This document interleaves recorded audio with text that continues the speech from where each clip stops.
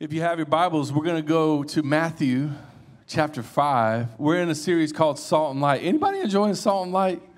Anybody? 2 people. Excellent. Super responsive crowd today. I cannot wait. It's going to be so fun today. I can't wait. So Matthew 5, Jesus' Sermon on the Mount. And when he's talking to us about being salt and light, basically, hey, God's going to do a powerful work on the inside of you so he can do one through you. Here's what Jesus says. Let me tell you why you're here. You're here to be salt seasoning that brings out the God flavors of this earth. If you lose your saltiness, how will people taste godliness? You've lost your usefulness and will end up in the garbage. Here's another way to put it. You're here to be light, bringing out the God colors in the world. God is not a secret to be kept. No, we're going public with this, as public as a city on a hill. And if I make you light bearers, you don't think I'm going to hide you under a bucket, do you? I'm putting you on a light stand. And now that you're here on this hilltop or on this light stand, shine. Keep open house. Be generous with your lives. By opening up to others, you'll prompt people to open up with God, this generous Father in heaven. And so we said last week, and really both weeks, salt and light is just a reminder that, yes, God desires to do a powerful transforming work in your life, and yes, he loves you and wants to be in relationship with you, but also just the mission of God and the heart of God is for those who are not yet here. It's the Jesus leaving the 99 for the one. It's his mission to coming to seek and save that which is lost, and he commissions his church to be salt and light, to bring people into the fold. And so in Luke 19:10, it's kind of a theme verse for us, but it says, the Son of Man came to seek and save the lost. Familiar passage, a familiar verse, and we've talked about it for the last couple weeks, but this verse actually comes on the back end of a story where Jesus is meeting this unlikely dinner party guest. And so last week we talked about one of the ways that we can reach our friends and family, people who are far from God, one of the ways that we can serve the lost is to just join God where he's already at work. This week, I want to talk about this idea of reaching friends and family, helping the lost be found by way of the table. So just food. Who's excited now?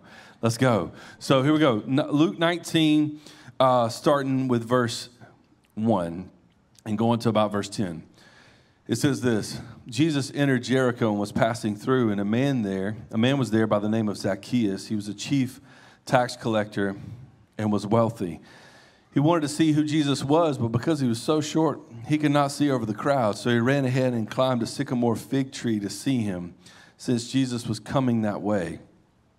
Verse 5 and 6, when Jesus reached the spot, he looked up and said to him, what is wrong with you? No, he said, Zacchaeus, come down immediately. I must stay at your house today. So he came down at once and welcomed him gladly. All the people, everybody say all the people. Not some, not a few. All the people saw this and began to mutter, he has gone to be the guest of a sinner. Even the people who were pro-Jesus, even his team, all the people. But Zacchaeus stood up and said to the Lord, look, Lord, here and now, I give half of my possessions to the poor, and if I've cheated anybody out of anything, I will pay it back 4 times the amount. Jesus said to him, today salvation has come to this house, because this man too is the son of Abraham. For the Son of Man, there it is, came to seek and save the lost. How many of you grew up in Sunday school? Come on, let's date ourselves. OG fam. Wow. Okay, cool. Excellent. How many of y'all know the song, Zacchaeus was a weed? How many of you could sing it? You can sing it? How many of you want to come up here and sing it? Anybody want to come up here and sing it? No one? Cool. Hey, come on, right here. You're the only one that's all day. Come on, hit me with it. Zacchaeus was a wee little boy, and a wee little boy was he. Yeah. He climbed up in that sycamore tree. This guy. So, come on, y'all give it up. Y'all give it up, yeah. Only one bold enough all day. And it sounds cute, like when we're singing it, and you know, you had the felt board back in the day or whatever. It sounds cute when you're singing the song, but it's not that Jesus loves short kings. That's not what this passage is about. This verse 7 tells us that the encounter that Jesus has with Zacchaeus catches everybody off guard. All the people were weirded out that Jesus went to the house of this sinner. And so why is that? So Zacchaeus was a tax collector, which for me and you is things are lost on us. And so even if you know, you may not know to the degree that this is a big deal. So he's a Jew who sold out fellow Jews to collect taxes from Rome. He is a Hebrew by birth, and yet he kind of sold his people out. So the way that it works is the Rome would hire someone, and then Rome would get their cut, and you could get your cut. And sometimes you determine what your cut is, and you have the backing of the Rome military to make sure that Rome gets their cut, because Rome's about them taxes. And so Zacchaeus, this is who he is. And it's not just a tax collector, he's the chief of tax collectors, which means he's over a region, he's over a squad. And so it's a really big deal. In the culture of the first century Jew, the two lowest rungs on the moral ladder were tax collectors and sex workers, prostitutes. And so who does Jesus eat with more than once in the Gospels? Tax collectors, prostitutes. And so for us in the room today, that model makes Jesus very attractive. The fact that Jesus targets the marginalized, those who are on the outside, those who are broken, because we're the beneficiaries of context. We got a couple thousand years removed from this, but if you'd have been a peer of Jesus, a contemporary of Jesus, you would have been really weirded out that he chose to engage Zacchaeus. And so for most of the people who are here, they do not think this is a good idea. We don't have tax collectors anymore, so it's kind of hard for us to imagine. I mean, we have the IRS, but it's like not the same as what we're talking about in this passage. And we do have sex workers, and yet we live in such a sex-saturated culture that a lot of us are just numb to that, and even people that we know that would joke about it. And so it's kind of hard for us to even mentally go where they were. But this exercise would be helpful. Think about the most immoral person that you know. Or maybe the most immoral person that you don't personally know. You just know they're wicked. And so maybe it's a coworker. Maybe it's someone that you went to school with. Maybe someone you're just like, man, they are just like, their heart is trash. Like they do not like people. And again, just get in your mind's eye, like, who's the most immoral person that I can think of? Now, imagine Jesus invites himself over to dinner at their house. He's breaking bread, sharing stories, pouring wine, kind of reclined in his chair, and you're going, what?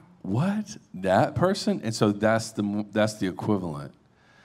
And so, like, feelings of anger, confusion. If you're a follower of his, you're like, is this where we're going? This is weird. And so all that sets in. And for Jesus, the table is a really important place to do ministry, and it's a really important place for evangelism. So yes, we can join God where he's already at work, in that, hey, the first time that you have a conversation with a friend or family, somebody who's far from God, that's not the first time that God's at work in that individual's life. He's been after them from day one. And yet also, one of the places that we can kind of break down barriers, one of the places that we can really do a lot more than just in a gathering like this is around the table. So meals in the first century, in the ancient Near East, they mean even more than they do today. And meals are great today. So if we get together with loved ones around the holidays, what do?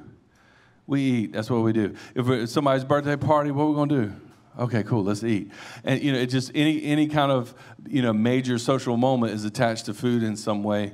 And yet now it's just easier for us than ever before to just like run in, grab something real quick. Hey, I ain't got time to like hang.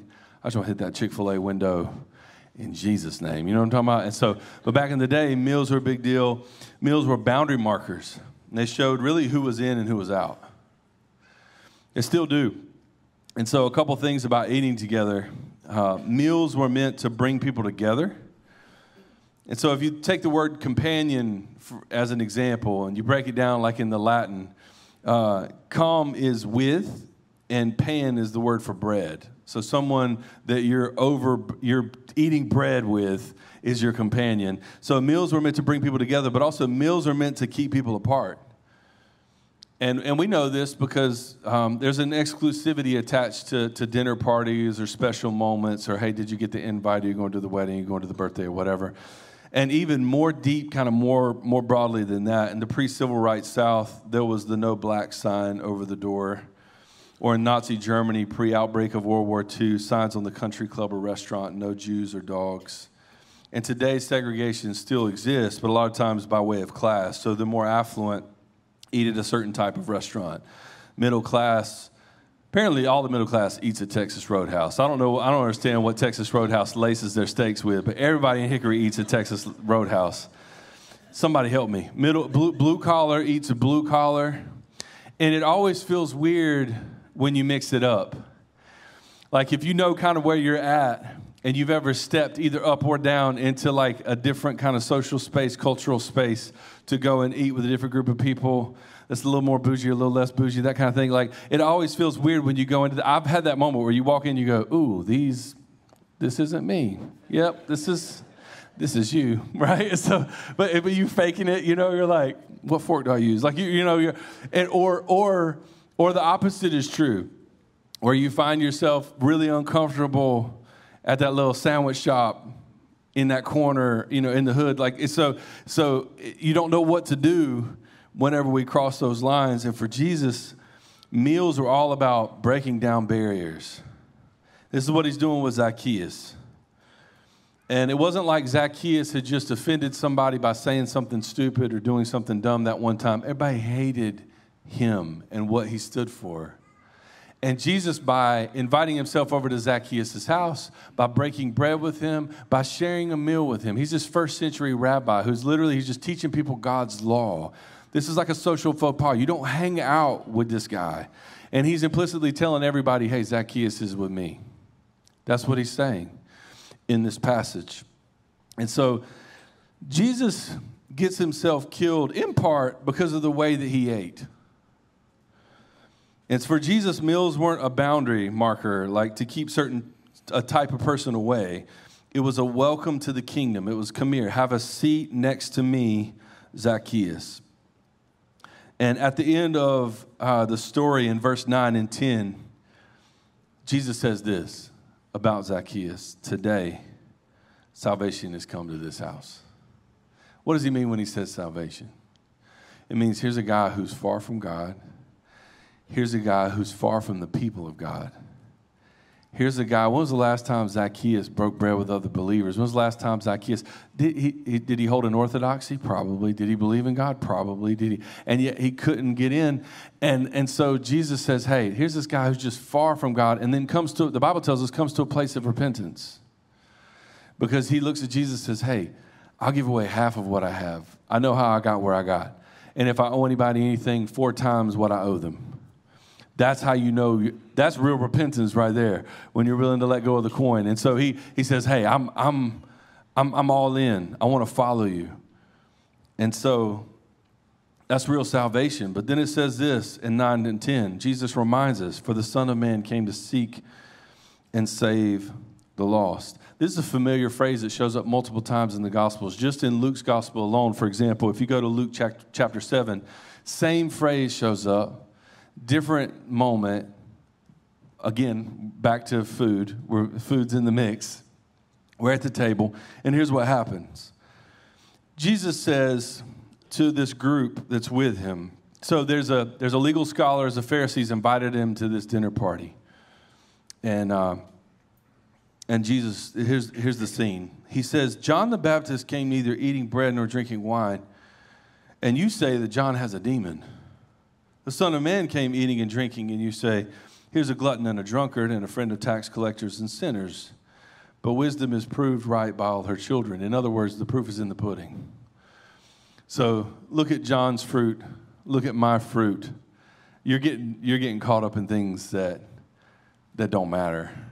And when the Bible tells us, because it does multiple times, that Jesus was a drunkard and a glutton, I don't really think that Jesus was either of those things. And yet he continually finds himself at the table.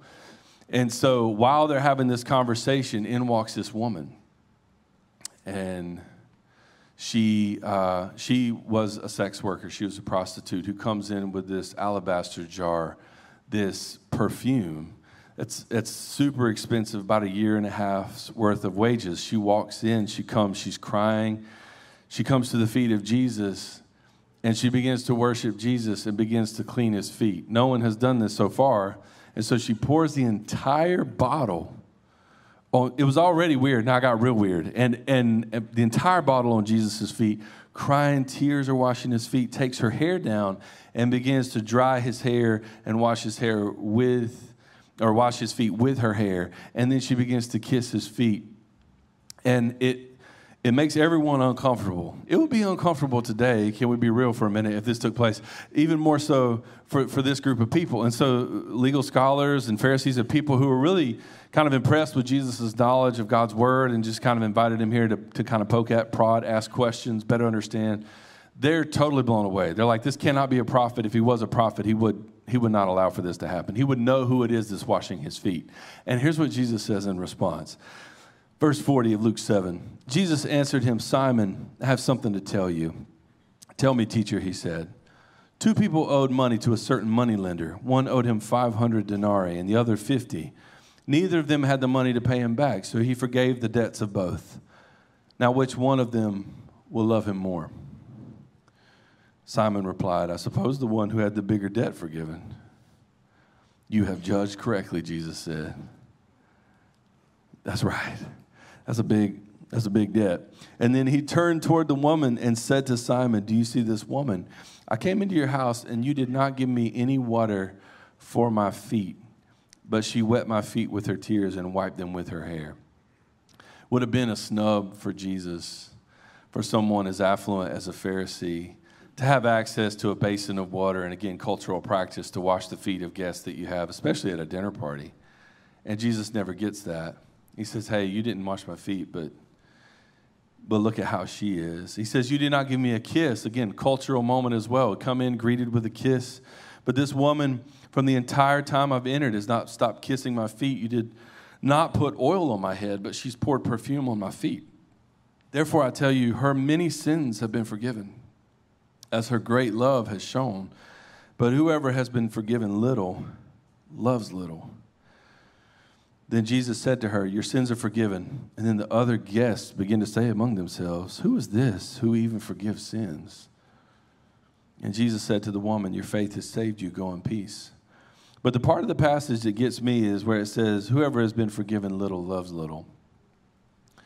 And it makes me think, when I'm thinking about hospitality and I'm thinking about evangelism and I'm thinking about the lost being found, for so many of us, we've just forgotten that we were lost.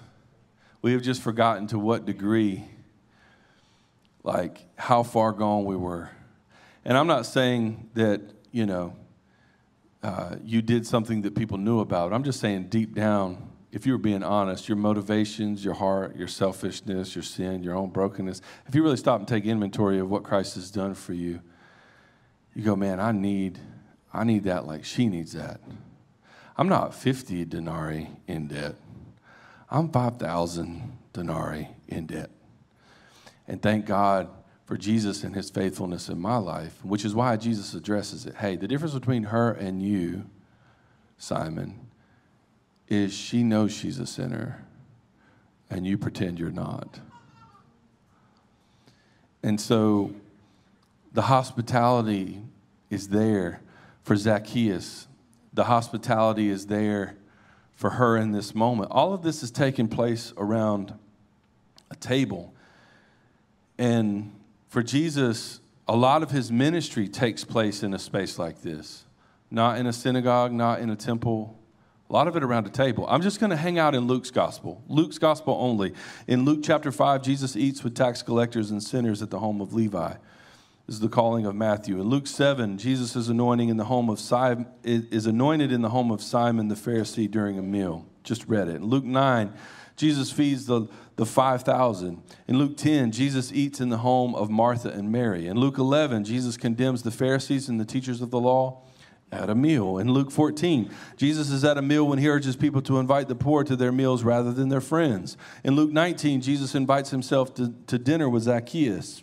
In Luke 22, we have the account of the Last Supper. And in Luke 24, after he's risen, post-resurrection, Jesus shows up with these 2 disciples on the road to Emmaus and breaks bread with them, and then later eats fish with the disciples in Jerusalem. Jesus likes to eat, fam. Okay? So that's what I'm trying to say. One scholar said this about Jesus. In the Gospels, Jesus is either coming from a meal, at a meal, or heading to a meal. And some of us are following Jesus a little too close in this area. Come on. Right? Another biblical scholar said, if you can read the New Testament and not get hungry, you are not paying attention. It's like watching that cooking class, that cooking channel. It's like watching that YouTube cooking channel or Food Network or whatever, and all of a sudden, you're hungry. You weren't hungry before, but now you are. It's the New Testament. When Jesus was calling people to gather around a meal, he wasn't just eating and drinking for the sake of eating and drinking. He was building something. He was building kingdom. So he's like, tax collector, get in here. Sex worker, get in here. The religious elite, the marginalized, the sick, the poor. And he's tearing down walls. He said, hey, this looks like y'all remember high school cafeteria back in the day? Some of y'all are in there right now. High school cafeteria is sometimes the most segregated place in all of high schools. Like everybody kind of hanging out with their own little clique. Jesus comes in, he's like, oh no, we're about to mix it up. Band, get in here. Jocks, get in here. Nerds, get in. Like we're all gonna sit at the same table. And so when the early church formed in the book of Acts, it said that the church gathered in spaces like this. But it also said that the church gathered house-to-house ministry around a table like Jesus is modeling with Zacchaeus and like this woman, eating, drinking, remembering Jesus, helping one another and praying for one another. Building uncommon unity centered on the person of Jesus sounds very familiar. And earlier today, we took the time to share in communion. I think it's really important for us as a church family to do that broadly. Like across locations and spaces and services and all that. Let's do it all together to remember the body that was broken for us and the blood that was shed for us. But it didn't start off with like Welch's and a little wafer. You know what I'm talking about? A little stale wafer. That's not how it started. It started with a meal. It started with the love feast. When Jesus is instituting the Last Supper, it is at Passover. They're eating a meal. It's not like he got everybody together and said, I got this one bottle of cab, and I got this bread, and we're just going to do this extra. No, they were eating a meal. They were eating a meal. And so he says, hey, what would hit, I believe, for you even harder is if you actually remember the body that was broken for you, the blood that was shed for you, as you get together around a dining room table in someone's home, meal out, like we need to break bread together. It reminds me of Grandma's house growing up. On Sundays, I had a granny. Anybody have a granny? Shout out to the grannies. And so we go over to Granny's house, cousins, aunts, uncles, everybody, post-church, and she would throw down, and everybody would bring a little bit of something. And then, but we'd also have people who came that we're like, we're not related to these people. We don't even know where these people came from. And they would just come to Granny's for lunch. If you had the same granny, you know what I'm talking about. And you have more people than you do seats, and you're doing the math. I don't know how we're all going to fit in her little house to do this thing, and yet there was always enough food and there was always enough room, and this is the table of Jesus, and this is what I'm talking about. When I think about the table, when I think about biblical hospitality, when I think about the Lord's table, this is what I think about. And so the idea is that eating a meal together, for Jesus, it's not a sign of the kingdom. It is the kingdom. When you and I gather in the name of Jesus, break bread together, talk about life, faith, who we are in Christ, and invite other people into that space. Regardless of what you look like, where you came from, how much money you have, who your mom and daddy are, what any of the socioeconomic things that hold us back, any of the political things that hold us back. Hello, I'm not going to dig in. Calm down. But any of the things that normally kind of tribalize us, Jesus has a way of humbling all that. And in the Gospel of Luke, the writer uses this formula. It's really cool where Luke says the Son of Man came, and then he fills in the blank.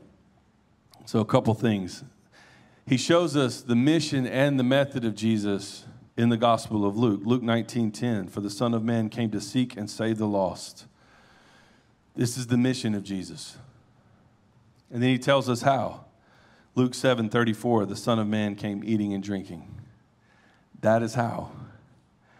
One person at a time, one meal at a time, one invitation at a time, I would love to be in the mix. I would love to go back and be able to just be in the room at Jesus' table. How weird it must have been for everybody. And awesome. Like, look at this, a weird group of people all hanging out together. And so this is how Jesus ushers in all sorts of people into the kingdom over the table. And this is what he's calling us as followers to do, one person at a time, one meal at a time. If you look at kind of the model of Jesus and sharing the good news of who he is and this idea of evangelism, there's a couple things. It's always kind of tailor-made for what people need. But there's a couple things I see in the Gospels. One, anytime he's with a group of people who kind of share some orthodoxy, belief in God, but maybe they've forgotten or they've drifted or they just need to be lovingly rebuked in some way, a lot of times he'll just preach broadly. So again, there's crowds of people and he'll just preach. But anytime there's someone who's like really broken and at the end of themselves, and it's just like never going to get invited to the synagogue, if you know what I'm saying, Jesus just creates and crafts a moment for this person. A lot of times over food. It doesn't have to be, but he always is really intentional to slow things down and meet people right where they are and love and serve people. So he would meet them right where they were and eat food and drink wine and hear their story and then invite them. This is a key ingredient. He would invite them into a relationship with him. And he would say, hey, come and follow me. And they're thinking the whole time, you don't know who I am. And he's like, no, you don't know. I know you better than you know you. You're still invited. Okay? So, like, come and follow me. And a lot of times we miss, if we just make it about food and drink, we're missing it. Like, when we're talking about biblical hospitality, it is about that. It is about service to one another. It is about the flavors and the sounds and the laughter. And it's like, but also it's about, like, who am I in Christ? And sharing that with one another, even for people who aren't ready to hear it or necessarily share your convictions. Not to make them feel bad or judged or like, but just say, hey, I have no idea. I'm just telling you what Jesus has done in my life. You don't have to agree with me. We can eat this burrito but I'm just telling you this is what God's done in my life. And it'll change the game if we take this approach. Hospitality is how Jesus changes and transforms people. In her book, and you should read it, and you should highlight it, you should buy it, read it, highlight it, all the things. Rosaria Butterfield wrote a book called The Gospel Comes with a House Key. She tells her own personal story about like hospitality. And so she says, here's what Jesus is doing through hospitality. He's turning strangers into neighbors and neighbors into family. When you just invite people in. And the idea is to express the welcome of God to everyone through tangible acts of love like a meal, care, relationship. So Jesus modeled it, and then we're commanded as followers of his all throughout the New Testament to follow him in this. I'll give you just 3 examples in the New Testament. Romans 12:13. It says, practice hospitality. That's it. That's all it's got. You write that one down. That was real good. Here's another one. 1 Peter 4:8-10. Above all, love each other deeply because love covers a multitude of sins. Right after that, it says, offer hospitality to one another without grumbling. I think that without grumbling is so key, and it messes me up. I hate that he threw that in there, to be honest with you. But I struggle with that one. Can I be real for a minute? The hospitality, sometimes I'll hit my mark on hospitality, but the without grumbling piece, just me, like I struggle with the grumbling piece because you get stressed out. Because you're thinking, my mindset's wrong with hospitality. I'm not thinking like Jesus, I'm thinking like Martha Stewart. You know what I'm saying? And I'm like, dang, our house looks crazy. We don't even got a pumpkin candle yet. And look at them baseboards. Like all of a sudden your spouse is like, we got to wipe down the baseboards. You ain't wiped down them baseboards in 7 years. All of a sudden we got to wipe down baseboards because somebody's coming to dinner. Somebody mop. You're freaking out. Stuff's flying in the closet. You know, I don't know if it's just us, but it's like you're stressed out. Like I don't know if hospitality is our gift because you're thinking in terms of, man, it's got to be perfect. And the sights and the sounds and the smells. You're thinking in terms of performance or entertainment. You're thinking about something different rather than just make room for people. Real hospitality is welcome to our house. We are slobs. You know what I'm saying? Like that's real hospitality. This is us. Here we are. And so But this is not the way of Jesus. This is not what he does. And so he goes on in 1 Peter 4, 8 through 10. He says, each of you should use whatever gift you've received to serve others as faithful stewards of God's grace in its various forms. So again, some of you think you're off the hook because you can't cook. Or you're like, I don't have a house. How about that? Ha ha ha. Except Jesus, here's Jesus, Son of Man, who doesn't have a place to lay his head. And yet he's hosting parties at somebody else's house. And so you can have the gift of hospitality wherever you go. Here's the gift of hospitality. Just make it about others. Hold the door. Say hello. Look at someone in their eyes. Don't be in too hurt. Like, listen to their story. If you can, sure, I'll buy your meal. Like, if you can't, then be like, we're just going to talk. We're going to drink coffee, or whatever. Just, you can have hospitality. You don't have to have the things that you think you need. And here's Hebrews 13, 1 through 2. It says, keep on loving one another as brothers and sisters. Do not forget to show hospitality to strangers. For by so doing, some people have shown hospitality to angels without knowing it. The writer of Hebrews throws that in there and just leaves us hanging. And he's just like, Selah. Like, that's all I got. Like, you're like, what does that mean? And he's like, just show hospitality to strangers. Wink. Like, that's it. And so all throughout the New Testament, we're told to live this out. And it matters to us only because it matters to Jesus. People are his passion. Generosity is his joy. Serving is his privilege. That's why those are our values. He models that, and he calls us into that. But again, a lot of us are thinking about entertainment rather than real biblical hospitality. Here's some distinctives between the two. Because it's not that I think entertainment is bad. Let me just, as a caveat, because some of you are going to feel really bad about yourself. I don't think it's bad to get with a group of people that you have real chemistry with, same season of life, have same lived experiences, all that kind of stuff, share your convictions. I think that's great. Nothing wrong for that. That's different than what I'm talking about when I'm talking about making room at the table in biblical hospitality. So here's the difference. Entertainment's about exclusion. So you invite whoever it is that you want in that mix, and a lot of times it's the in crowd. It's about performance. Clear line between the host and the guest. Everyone is aware of who's guest and who's host. Here's hospitality. It's about inclusion, service to others, and it blurs the line between host and guest. It's a dance where you go to that party and you're not even entirely sure who's doing what, because it's primarily about service to one another. Entertainment is sporadic, so it's a scheduled event on the calendar. And a lot of times there's reciprocity attached to it. So we'll invite them to this, so they'll invite us to that. Hey, if they don't invite us to the wedding, cut them off. We're going to cut them off. They didn't invite us to their, like that's how we get sometimes. And so there's strings attached. It's about moving up the social ladder, one party invite at the time. Hospitality is a rhythm. And it's about gathering regularly. And it's generous. Grandma's house. It is not about getting anything in return. You know how many biscuits I cooked for my grandma? 0. None. And he cooked, and she didn't care. She loved it. She loved serving. She loved giving. It's just about being generous and not really expecting anything in return. And it's not about moving up the social ladder. It's about justice for those who get no invite anywhere else. Zacchaeus hosts Jesus, who hosts Zacchaeus, because Jesus realizes no one's going after Zacchaeus. No one's going after this girl who is pouring perfume on my feet. No one is after them. But he is after them. And then he invites us into the same ministry. Here's what Jesus says about the hospitality we should have. So some of you are like, okay, I'm sold on the idea of hospitality. Got it. Also, I feel a little bit bad about myself. Cool. Here's what Jesus says. And he's talking about a banquet. He's talking about the kingdom of God being, again, back to food. He's like, the kingdom of God's like a banquet, like a big feast.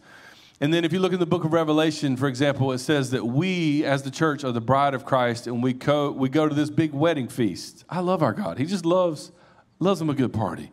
And it didn't start with Jesus. I'm going to chase this rabbit for a minute. Can I chase a rabbit for a minute? Is that cool? It didn't start with Jesus. In the Old Testament, the people of God had all kinds of festivals, all kinds of feasts. God from day one has been about gathering his people, celebrating who God is around bread. And so if you look at things like, man, the festival of the tabernacles, if you look at Passover, if you look at like the offering of first fruits, all of these are attached to like, let's get together, let's eat, let's celebrate God's goodness, God's faithfulness, and Jesus again, as this Hebrew, born as a Hebrew and born to fulfill the law as the Messiah, he just continues that tradition. And then he paints for us like a beautiful picture of what real hospitality looks like. He says this in Luke 14, 12 through 14. He says, Jesus said to his host, hey, when you give a luncheon or a dinner, man, don't just invite your friends, your brothers, your sisters, your relatives, your rich neighbors. If you do, they may invite you back, and so you'll be repaid. But when you give a banquet, invite the poor and the crippled and the lame and the blind, and then you'll be blessed. Although they cannot repay you, you'll be repaid at the resurrection of the righteous. And so for Jesus in the early church, they took something that in the ancient Near East, like dinner parties and like gathering around food. It was a real big deal outside of the Christian tradition and faith. But again, it was always about what somebody else could do for them, and it was always about reciprocity, and it was always about climbing the social ladder. And Jesus said, hey, what if we threw a party, but for people who couldn't pay us back? What if we threw a party for people that weren't getting invited to anybody else's party? Matter of fact, the only way in this party is for you to realize that you really don't deserve to come to the party. That's how you know. And he says that's what we want to create. Hospitality is about getting outside of our comfort zones and making it about others and serving those who don't look like you, think like you, different ethnicities, classes, lived experiences, education, politics. It's about breaking down barriers and getting to what matters most around the table, God and others. And so the idea that Jesus has and what he builds around his tables are multi-ethnic, multi-generational, multicultural family of God coming around the table, living as witnesses that the kingdom of God has come and is coming.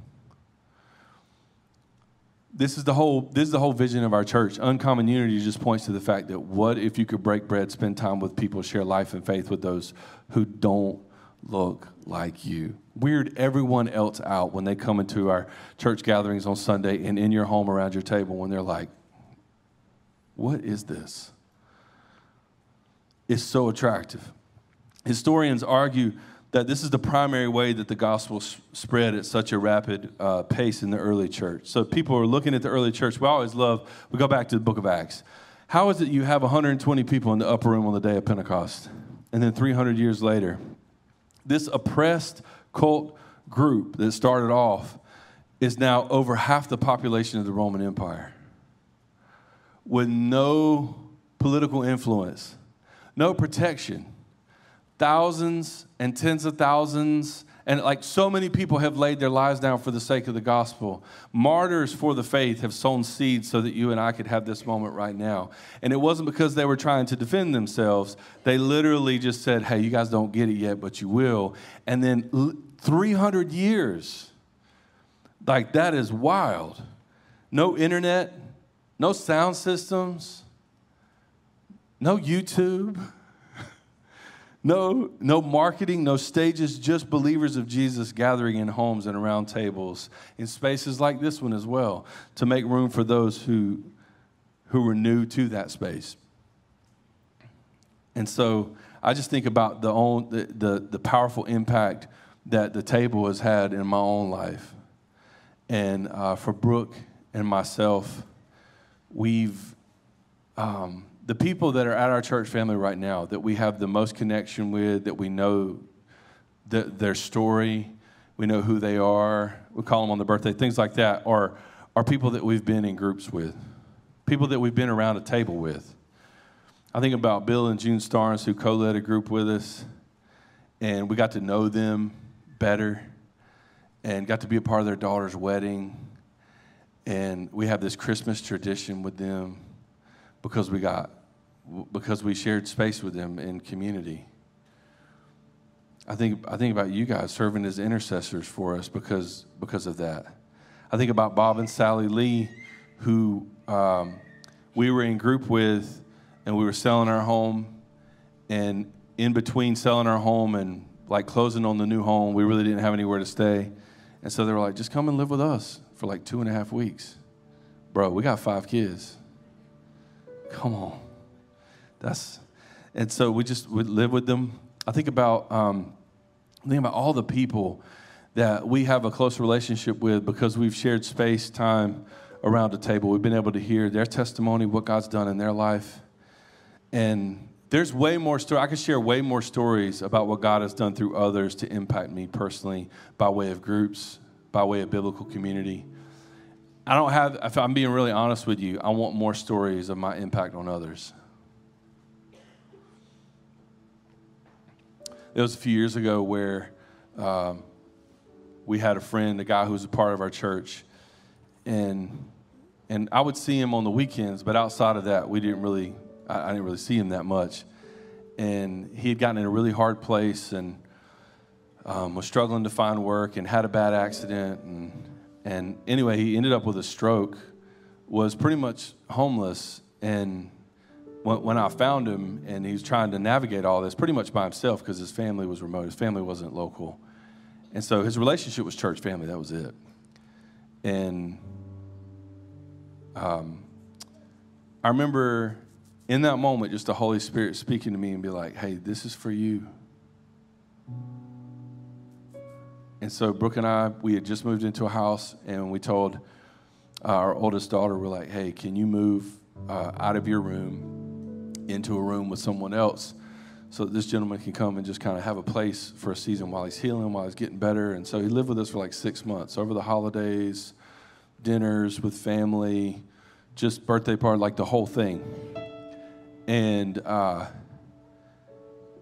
if I'm being real, like there were moments that I was like wrestling with the inconvenience, wrestling with the sacrifice, and some of it's just perceived. I mean, some of it's just I'm just selfish, and God was peeling that off, right? But if looking back on it, I'm going, man, I'm so like what God did in my heart through that. I thought, man, I'm here helping this person. And the whole time God's going, this for you. You need this as much as he does. And so got to a place where got healthy and got his feet under him and was able to take next steps and move out and is doing well now. But I'm just thinking back on that season and going, I wish I had more stories like that. Like, I don't have enough of those stories. Got a couple token stories I could share with you. But if I'm being real, it's not like a lifestyle, like Jesus made it a lifestyle. And I believe what he's calling us to as a church family, if we're going to be salt and light, we just got to be available. And if we're going to be a salt and light, we just got to make room for people. And you're like, we don't got room. You got room. And sometimes you just make room. Again, back to grandma's house. But it's just like, what? It's not that it's just keep in step with the Spirit. What is God asking you to do for that coworker, for that friend, for that family member, for that person that you know? Just the Holy Spirit will tell you, hey, that's yours. Because some of us look around and we're like, somebody else will get that. And some people, nobody else is getting it. And so Jesus said, hey, would you model after me? Would you go after the Zacchaeus? Would you go after this woman? Would you go after these people? And I believe God's just calling us to do that. So I just want to challenge you to make room in this season of your life. In your calendar, some of us, like, that's where you're afraid the most to let go of is just the calendar. I really don't want to invest in other people's lives for an hour and a half every other week. That's crazy. I'd rather, just make room for people in this season and break bread, do life and faith over a meal, and watch God work in you as you do it. And I believe that's what he's calling us to do as a community of believers. Some of you need to hear this too, because you're here and you're hearing me talk about it. without really feeling invited yourself or feeling seen or feeling loved or feeling like you're even welcome in a space like this. And you need to know God loves you, God sees you, He is after you, and He is inviting you. Regardless of what you've done, regardless of where you've been, He wants you.